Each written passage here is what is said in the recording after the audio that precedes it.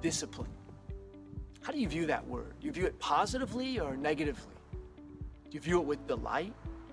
Or maybe instead with drudgery or even disinterest? You know, for most things in life, if we want to be good at it, if we want to succeed at something, it involves being disciplined.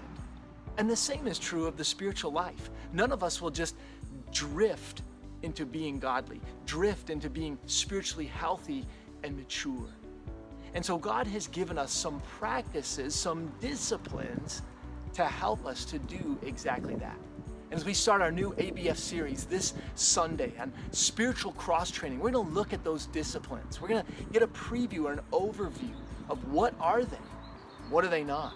Who are they for? How should we do them? And most importantly, why should we do them? I hope you'll join us this Sunday, either in person or on Zoom.